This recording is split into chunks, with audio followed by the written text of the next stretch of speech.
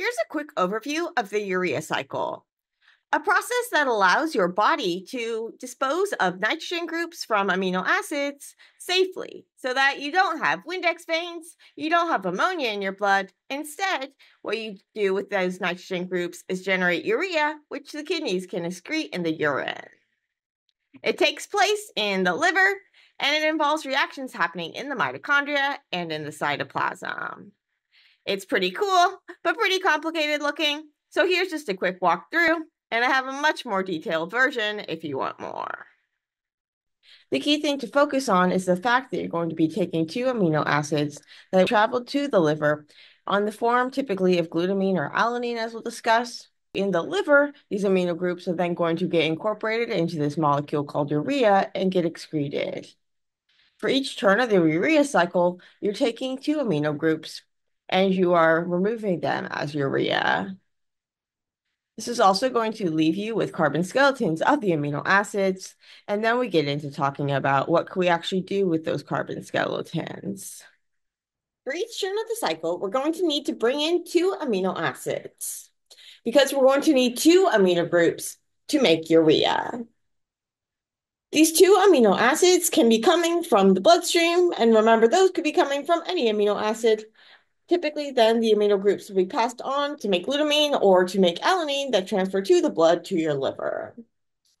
In the liver, one of these amino groups is going to get passed on to alpha-ketoglutarate to give you glutamate. And then this can happen in the mitochondria or this can happen in the cytoplasm, but one way or another, that glutamate is going to get into the mitochondria. And then the amino group is going to get released as ammonia. We'll get back to this in a minute. The second amino acid is also going to transfer an amino group onto alpha-ketoglutarate to give you glutamate. But now this glutamate is going to get passed onto oxaloacetate to give you aspartate. So you kind of have these two pass-offs. These transaminations can happen in the cytoplasm or in the mitochondria. And so you can have the amino acids travel through. And therefore, these transaminations can happen either place, but one way or another, you've got to end up with a glutamate in your mitochondria and an aspartate in your cytoplasm, because part of the cycle is going to take place in the cytoplasm, the part that takes the amino group from an aspartate, and then the other part, the part that takes the amino group from a glutamate, is going to happen in your mitochondria, or at least the part where it takes the amino group from a glutamate with an oxidative deamination that we'll talk about. Whereas here, we're doing a transamination. Here, we're going to do something called an oxidative deamination. And so we'll talk about that. But remember that you have two amino acid groups coming in, two amino groups being passed. Those two amino groups are ultimately going to be released as urea. And now we just have to figure out the logistics to make that happen. Note too that in the next few minutes of the video, I accidentally was using a figure where the NAD plus and the NADH were switched.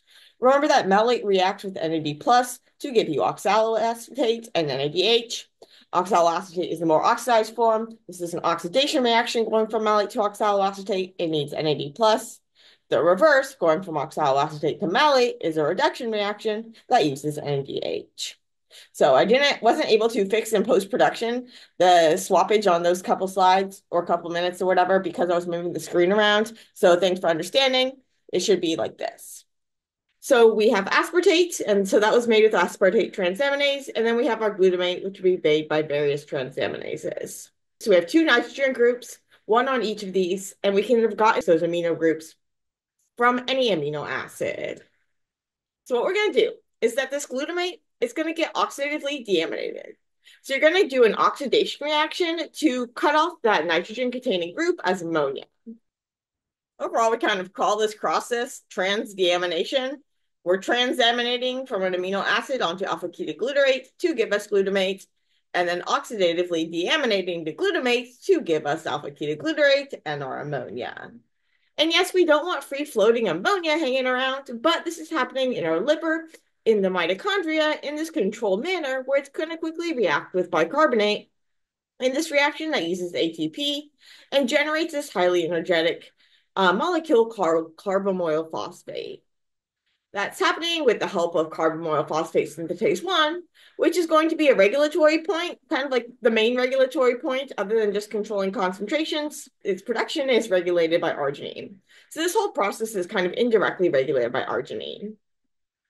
You have this molecule called carbamoyl phosphate, which if you look at it, what we have here is kind of this activated amide. So remember a nitrogen group next to a carbonyl, that's an amide. And now it's attached to a phosphate group. So that's going to be a kind of place at which we can link this up somewhere else. Where we're going to link this up somewhere else is onto the end of this molecule called ornithine. If you look at ornithine, well, it looks like arginine, but it's missing kind of the end group of arginine. If you look at the end group of arginine, well, that looks a lot like urea. If you just think about kind of like adding a water and chopping this end off of arginine, you get urea, and you're left with ornithine. This is what we're going to do. But in order to actually make the arginine, what we're going to need to do is we're going to need to add two amino groups. And we're going to get one of those amino groups from our glutamate that we have coming in over here, and then one of the amino groups from our aspartate. So what's going to happen is that the ornithine is going to join with the amide group from our carbamoyl phosphate. And then this is going to, with the help of ornithine transcarbamylase, and this will give us citrulline. Now the citrulline can transport out of the mitochondria, and this next part is going to happen in the cytoplasm. So we're going to see this kind of antiport, this co-transport, where citrulline is going to get passed out, ornithine is going to get passed in, this ornithine carrier translocase. The citrulline now in the cytoplasm can join up with the amino group from aspartate. And we're going to do it in this really awkward manner using this molecule called arginosuccinate synthetase. As the name suggests, we're going to be synthesizing a molecule called arginosuccinate, and this arginosuccinate is this really, really awkward looking thing. Basically, what's happening is that instead of transferring the amino group like we've transferred amino groups from place to place, we're actually going to kind of stick this whole aspartate onto citrulline, onto this end of citrulline, in the place of this, where this carbonyl is, we're going to stick on this whole aspartate. And this is going to give us this arginosuccinate. It's going to be energetically costly. It's going to cost us an ATP, but it's almost like it costs us 2 ATP because we're hydrolyzing it to AMP rather than ADP. So it would take us 2 ATPs in order to regenerate this. But we end up with this molecule, arginosuccinate. This molecule does not like being this awkward, and so arginosuccinase is going to help us kind of like break off the part of the aspartate except for the amino group. So that'll give us fumarate. And then we can take the rest of it. So now we have the amino group added on. We have our arginine.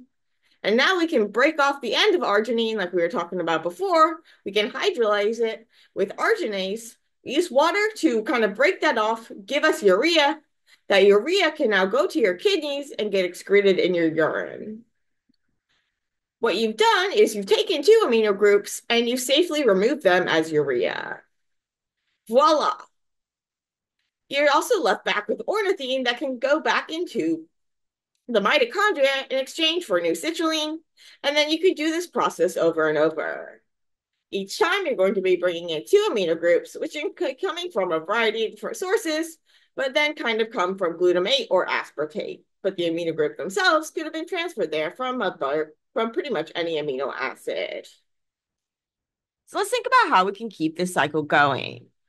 Remember that we had those 2 amino acids bringing in amino groups, and then those amino groups are going to get passed on to alpha-ketoglutarate to give you glutamate. Ammonia was going to be taken from one of those glutamates, leaving you back with alpha-ketoglutarate. This alpha-ketoglutarate is now ready to accept another amino group, and so we're good on that front. What else are we going to need, however? In order to pass this amino group on, another amino group on down here, we're going to need another alpha-ketoglutarate in a similar situation. However, when we take the amino group from the glutamate and then take it onto aspartate, we then take the whole aspartate and add that onto citrulline. We're not just removing the amino group. So we're actually taking all these carbons into the cycle, and then those carbons get removed as fumarate. So we're going to need another oxaloacetate if we want to keep this going. We need an oxaloacetate where we can pass the amino group onto in order to give aspartate. We regenerated our alpha-ketoglutarate so we can make glutamate up here, and we're going to regenerate this alpha-ketoglutarate here when we pass the amino group onto oxaloacetate to make aspartate.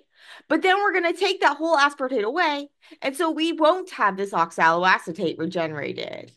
So we need to regenerate that oxaloacetate. In the citric acid cycle, we know that we can go from fumarate to malate using fumarase, and then malate to oxaloacetate using malate dehydrogenase. And we actually have those enzymes in the cytoplasm, but in the citric acid cycle, they're happening in the mitochondria. So if you want to use this fumarate to make oxaloacetate in the cytoplasm, you can, but that's not going to be a simple link to your tricarboxylic acid cycle.